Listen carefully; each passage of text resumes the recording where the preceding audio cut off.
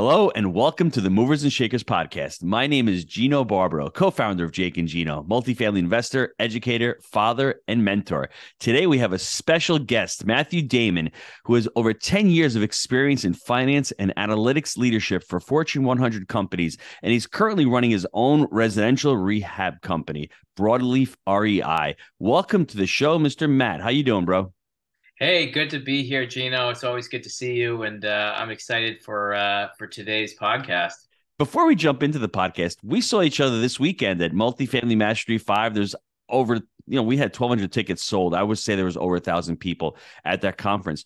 Why don't you tell listeners some of the takeaways, why they need to be going to conferences and what it did for you this weekend? Yeah, so I mean, the speakers were just incredible. So we had Luke Wren there, which was talking a lot about taking ownership and taking life by the horns and really investing in yourself. That was huge. You had Pace Morby there, who was talking about a lot about creative financing and how to deal structure and so forth. Just some incredible names, some incredible leaders in the industry, which was very beneficial to hear from them, to learn. And then the networking is just out of control, just some of the best networking.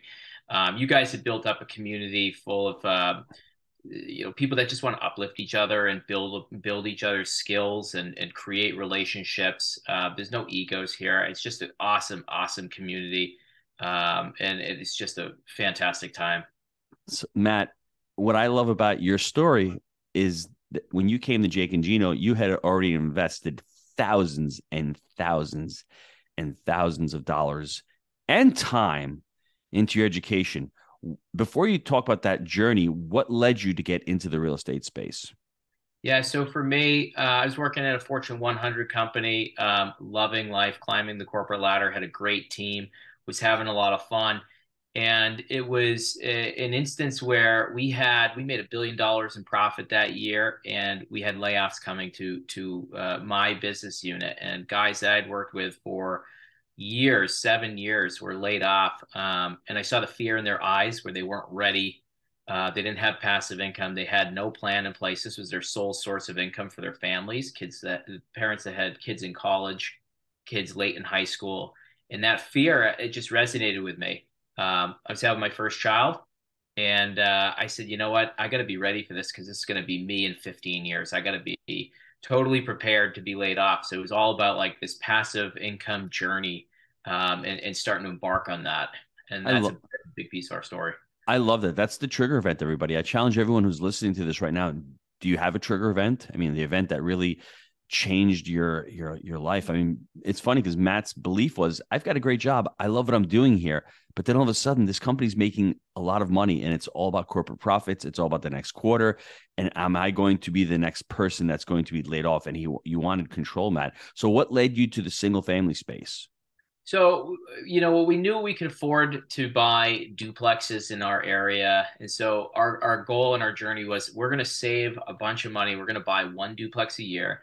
We're going to, if we can do that within 5 years, we felt like our duplexes would be buying duplexes. We didn't need the cash. We were just going to set it aside. But then the opportunity to scale and seeing what some other people were doing, and how much more, like if you invest in multifamily, there's just so much more potential for earnings, higher earnings, and appreciation and so forth. We just felt like that was the right place to be long term. And how did you start off that journey in real estate, the single family journey? Yeah, so we bought a duplex in Massachusetts. So it's a place where it's not as landlord friendly as other states, but it's not super tenant friendly, somewhere a little bit in the middle. We renovated the whole thing, and we ended up refinancing it, getting a huge chunk of our cash back. We made all the mistakes you could make along the journey, and it was then we realized, oh my gosh, we need to invest in our education. We have no systems in place. We have no tools. Working a full-time job, doing this nights and weekends, early mornings, and that's when we realized, if we don't invest in education, we're going to be in trouble. As Bill Ham says, you can either learn on the street or you can learn in the classroom. Learning on the street's a lot more expensive. I've learned that lesson. It sounds like you've learned the lesson. So you go on and you start, getting into the single family home space education, and you're taking that dive. And then what makes you want to get into multifamily? So so what makes us want to get into multifamily is really we kind of stumbled into it, to be honest. I mean, we were starting to do bigger and bigger deals, chasing after more and more cash flow. But we had the opportunity to buy a seven-family building that was bigger than anything we had done so far. And it was here that we learned the power of multifamily. So it's something that's based on income as opposed to sales comps and so forth. So we bought a building that was completely boarded up. Someone had tried to flip it or renovate it, and they had failed. And we were excelling in this area. We were on something like our 20-something rehab at this point. Um, we had done several $1 million worth of renovation budgets over the last 3 years. So we were like, okay, we're ready to take on a bigger project. Fast forward 5, 6 months later, and we're doing a cash out refinance, returning 85% of our investor capital back from that project. Wow. So when you started out, Matt, were you buying homes, holding them and flipping them as well? Buying duplexes, holding some and flipping some as well? Yeah, so after that first duplex, someone had approached us. We were pretty much out of cash at that point, and they said, "Hey, do you flip houses?" And I said, "Of course we do. I needed to earn some more income to buy more duplexes, right?" Mm-hmm. So we got into flipping single family houses in order to buy more like duplexes, triplexes, quadplexes, those sort of things. Mm-hmm. And it kind of took a turn of its own and took on a life of its own. I never thought we'd go this direction. Um, but after flipping the first house, the single family, we bought another duplex, and then we flipped another single family, and then another single family, and then bought a quadplex. And it became this journey that was like, wow, this is actually really interesting. We learned at a time right in the middle of COVID when you couldn't make a mistake because the market was appreciating so quickly that we were very fortunate on our timing and learning the lessons we were able to learn very quickly in a time where uh, appreciation covered us. So that was super, super valuable. You had said, I didn't expect the journey to take me this way. Where did you expect the journey to take you? Yeah, I expected to stay in my corporate job and continue to do that for another 20, 30 years. And I mean, I wasn't unhappy. Um, but it was when I started earning a lot more in real estate than I was earning in my day job, working for a Fortune 100 company in management. I was like, Mm-hmm. wow, this is fascinating. And then it's funny. I flipped a house and I made 50 grand the same day I got my 3% raise. And I was like, which one was more impactful, right? My 3% raise of a couple grand and versus that, it just made me realize the power of real estate and how it was limitless. The more we got into it, the more we were able to kind of earn whatever we wanted to earn. How was the conversation with your wife and with your family members saying, hey, I'm leaving this job and I'm going into real estate full time? Yeah, so that is a really good question. So I think we did it. I think we did it in a way that's very intelligent. So for 2 years, I ran in parallel. So we did both. We had some passive income coming in from our rental properties. We had some flips under our belt. We had actually saved up a year's worth of income, and we just grinded for 2 years. Once we had the year's worth of income set up, we knew we could always fall back on, hey, listen, go get another job, that kind of thing. And we had a pipeline of projects that were underway. So we felt pretty confident. But again, that's a huge leap. Every sort of fear comes into your mind. I had two young girls, still have two young girls, two young babies at home that, it's my job to take care of them and make sure they have food on their table, and a roof over their heads and so forth. And so it was definitely a scary move, but um, it was one that I'm so happy we took, and I'm so happy to have. I'm thankful for my wife's support in that. It certainly changed our world. Matt, if I'm listening to this right now and I'm on the cusp, or I want to really, let's break it down to two questions. I am a person who's just starting out and I just not thrilled with my job. I want what you have. I want that control. Can you give me a roadmap for that person since you were that person? And then can you give me the roadmap for the person who's pretty close to leaving and he's still or she still has those limiting beliefs about I really need this corporate job. It's really risky to do it full time. Yeah. So I mean, my attitude with this is to stay in your W-2 job as long as you can, and use that as a tool to get ahead. Because if you don't need to rely on that passive income that you're coming in, or the flip income if you're flipping, um, that allows you to scale so much faster because all of your bills are being paid by another job. Now, it's a grind. You're going to work nights and weekends. You're going to hustle. But the longer you could stay in your W-2 job, the faster you're going to be able to scale, up your business. I would also say it helps you to avoid some of the mistakes that a lot of people are making with the hands-on approach. When you are working at a 40-hour plus job, you can't be out banging nails and painting walls and doing all the stuff. You can't do it. You don't have time, right? So you actually set up things the proper way to do it. You're hiring the right people. Doing the right process. And so it allows you to sidestep a lot of the mistakes that amateurs get stuck in. Um, if you're the individual that is, you've had some success, you have some passive income, you're ready to leave your job, you know, take a look at your finances. Are you in a place where you think you can cover the cost? If you step out there, opportunity is everywhere. You will be successful. If you put your nose to the grindstone, make smart decisions, surround yourself with coaches, and be able to pick up the phone and ask for other people to review your deals and so forth before you actually make them. You're going to help sidestep and shortcut the process and avoid a lot of mistakes. And I think you can do it. It's not necessarily easy, but it's definitely rewarding. It's hugely rewarding. What I would add to that, Matt, and to all the listeners, I'm reading a book called MindWorks. And where you put your awareness and where you put your focus on is where you excel. When you're doing your W-2 job, your focus is 40 hours a week on the job, and then the remaining should be on the family and education and the deals. So there's less awareness, less focus on that. When you ultimately do leave your W-2 job and you've got some kind of portfolio, you've got some kind of, all of a sudden, as Matt said, there's opportunities around. Those opportunities were always there. We just weren't aware of them because our focus, our reticular activating system is not focused on that. You're focused on, making corporate profits. You're focused on the meeting in the morning. You're focused on taking your kids to school. But when you're doing this full time, that's why it's a gradual process, because Jake and myself did the same thing. I started investing with Jake in 2011. We bought our first deal in 2013, 18 months later. And 3 years later, I left my job. I left the restaurant. So I was using the job, the restaurant, that income to qualify for loans, to pay for my expenses, and the conveyor belt. What Matt is really, really referring to is, think of a conveyor belt in front of you. We call it the conveyor belt theory, where you're putting deals on the conveyor belt, and Matt's putting a house on there, a fix and flip.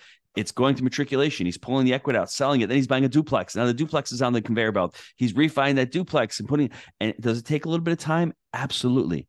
But can you actually honestly say to yourself, if I have to sacrifice the next 2 years to put in the grind, and within the next 5 years, I'm completely financially free doing what I love to do? Is that a lot of time? To me, it wasn't. I mean, how about to you, Matt? Let me know when it was that you said to yourself, that feeling, that moment where were you when you said, I'm done, I can leave? Yeah. So for me, it was 2 years into my journey. We had about 8 units under our belt. We were bringing in enough to cover our mortgage, and New England is an expensive area to live in the country. We had big bills, and so with our mortgage being covered by passive income, with deals in the pipeline, that was the time we felt like, okay, we can actually step away from this and But feel. do you have a specific moment? Like, I'll share you mine. My time was in August of 2015. I am in the shed. And for those of you who are on YouTube, I've got my phone to my ears. And I'm doing pretty good with Jake, where we've got enough deals. We've got a decent amount of cash flow. I'm doing $12 an hour work. I'm putting bags of flour away. I'm putting in those tomato cans.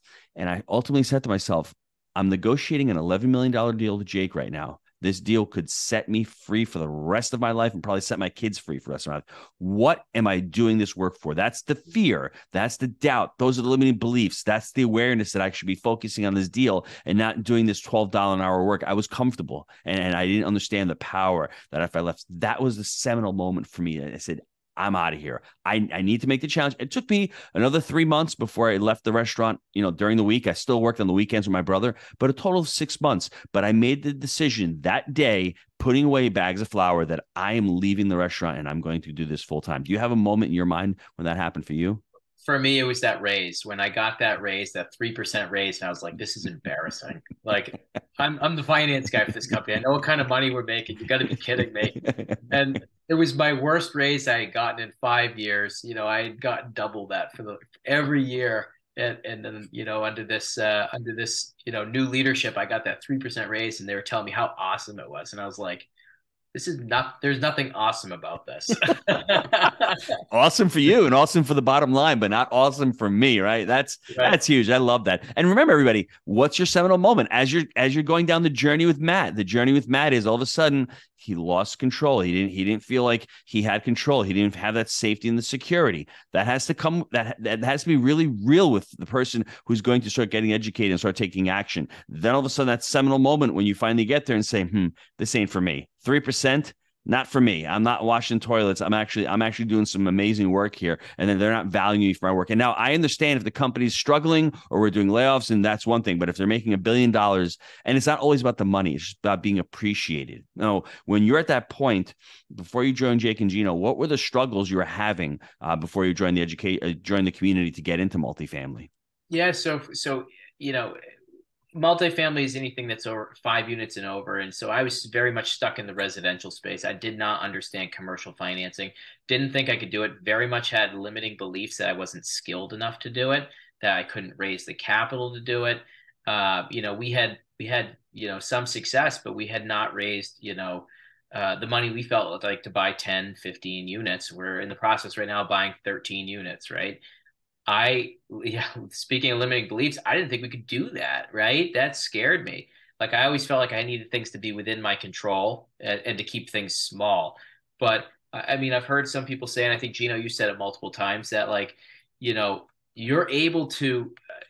There's this limiting belief that like if you can't, I don't know where I'm going, but basically I felt like I just couldn't do it. Right. Mm-hmm. And the effort, which is what you said many times, is the effort needed to buy a duplex may be the same as the effort needed to buy 20, 30, 40 units. Right. Mm-hmm. And so that to me was what is one of those limiting beliefs. I want to share with the listeners also. I'm pretty friendly with Matt. Why? Because Matt joined the community and he didn't disappear. Matt has actually come to the boot camps. He's sat down. He's networked with the community. And I think when you start surrounding yourself with amazing people, that Luke Wren says about it, proximity is power. All of a sudden you say to yourself, how can that person do 30 units? Why can't I do it? And it's not from a jealousy perspective. It's from I don't want to say an admiration perspective, but it's like, wow, she did it. I can do it as well. And it's that limiting belief that you don't see anyone else doing it around you. You have that. Then all of a sudden you start making connections and relationships within the community. And then all of a sudden you're at a Vanilla Ice concert on a Saturday night and you're hanging out with people and drinking beers. And these are the people that you want to partner with. These are your friends, lifelong friendships that you're making. It's not just about real estate. And then what Matt has done, Matt has gone through a transformation. He hasn't changed the person he is. He's still the same person he is. All he does is he's transformed his life, and the journey is going to continue because we're talking about 13 units now. Next year, we're going to be talking about 30 units. And the following year, it's going to be 70 units. And the following year, it's going to be 200 unit deals. So it's just a process of really jumping in there and not worrying about what's going to happen 5 years from now. We need to have those goals 5 years from now. Absolutely. But what most of us do is they can't imagine themselves doing a 20 unit. Think big, start small. I will promise you, as Jake and I have said, even at MM5 at that live event, we're talking about the snowball effect. That snowball effect is real. You're listening to Matt, who all of a sudden has got the snowball effect, buying single families, turning them into duplexes, then a 7-unit, now a 13-unit. And if he had stayed back years ago and said, I can't do this, I have those limiting beliefs, and I don't want to take the credit for joining Jake and Gino, but I think him seeing people doing it, even in a tough market, even during COVID, we can make all those excuses, and we have, and I have as well. But I think right now is such an opportune time to get into multifamily because you're seeing what's happening with Bitcoin, what's happening with the stock market, what's happening with the economy. People need a place to live, and it's an amazing vehicle. I mean, you want to add anything to that, Matt? Now, the community I think, is so important. Who you surround yourself matters. The ability to pick up the phone with almost any Jake and Gino member and just say, "Hey, I got a question. You're someone who's further down the road than me. Can you help me get from A to B here?" People are so willing to help. I mean, that's something that is just so helpful. The training programs, the tools, literally today, I'm in downloading some of the documents because we're taking over this 13 unit building. And I'm like, we don't necessarily we haven't built out everything that you guys already have that's available to us. So I'm like, let's go in and download our takeover documents, start like customizing this for our team. Hmm. So we're going through that, and that is hugely helpful. I hear in your future, you need to have a couple of phone calls with our property manager coaches. I'm just saying that that's the ability to get on there. And we talk about buy right, Yep. finance right, and manage right. You may not need them in the first 20 to 30 units, but now as you're talking about it, we have, an expanded takeover doc where you can walk through with them and make sure that you're going through it, because now all of a sudden you want to start systemizing your takeovers because you're going to be expanding your team. This is stuff you don't need early on. You should probably be using a property log for every single one of your properties. You're going to have that. You're probably going to start creating a weekly meeting with all of your employees and all your team members and contractors, and if you're using third-party property management. So this is all stuff as you're starting to grow. Don't worry about it when you get into it. Just know that those tools are available in the community as you start growing. That's where the value is. So I'm going to have to connect you with Jennifer after we get off the podcast, because it's going to be hugely important. Because once you take over, there's processes that need to go. And then as you're starting to build, it's better to get it on the front end than getting it on the back end. Yeah. Do you have any thoughts about that 7-unit? How, if you can share with the listeners, what did you do with that? How did you find the deal? How did you add value to it? And what did that look like?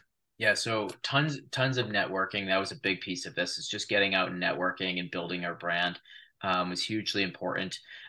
We came across a property from a wholesaler. It was 7 units. It was boarded up. It was someone who had tried to flip it, but they just weren't in the market. They weren't local.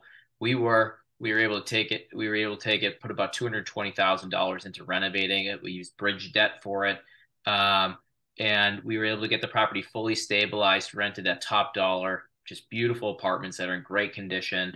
We were actually able to push a lot of the costs, create a better housing experience, push a lot of the costs off the landlord onto the tenants by switching up some of the heating systems, doing electric baseboard and so forth, which gave them better control of their heat and so forth. So they're able to live in a better house, and saved us and boosted NOI significantly. So a bunch of decisions like that.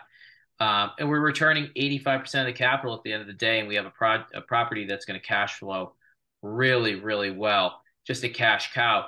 And that was a nice base hit to get us going. And that brought on the 13 unit. We raised $650,000 last month for that.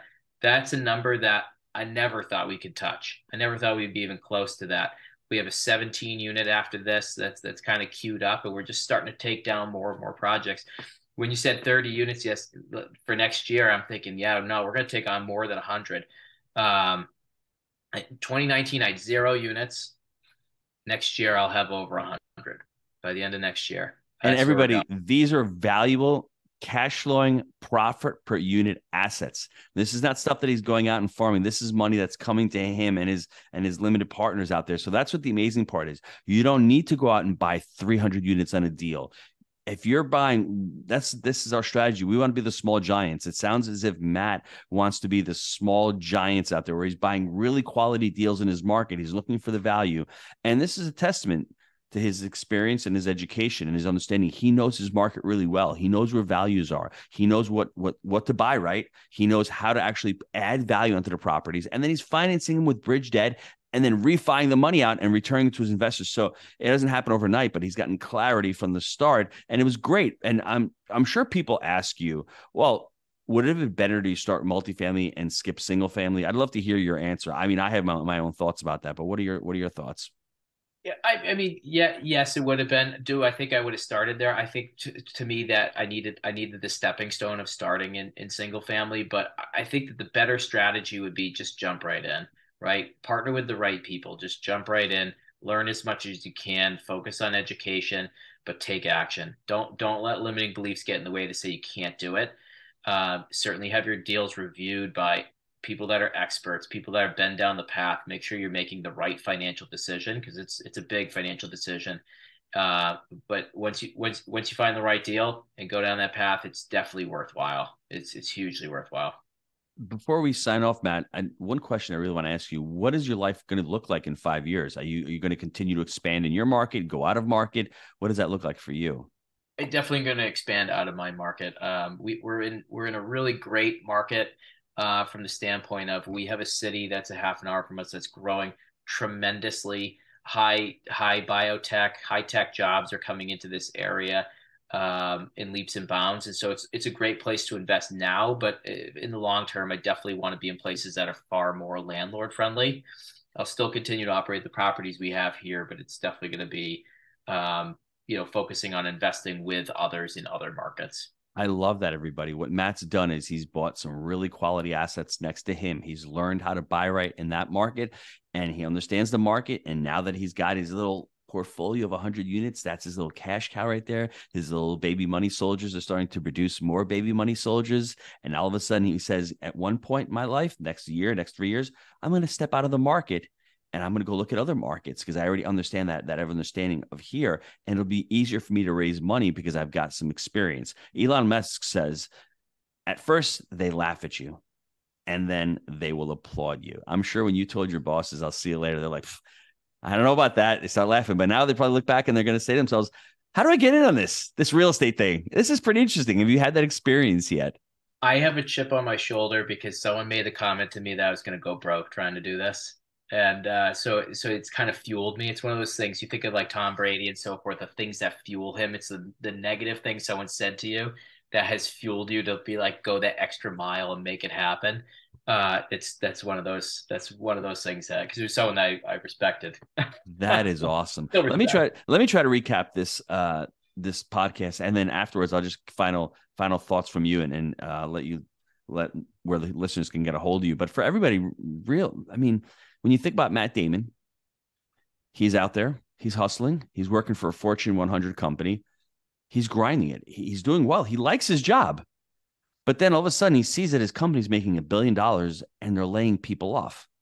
That wasn't the final, straw that broke the camel's back. The final straw was the 3% raise. And for those of you out there, do you have that trigger event, that event that really puts lights a fire under your ass? That lit a fire in their mats, and he said, "I need to figure something out." But what he did is he went out and started in the single family space, made a couple of mistakes, said, "I need to get some education because I went to college for 4 years. Why shouldn't I go out and invest in education in single families?" And he did.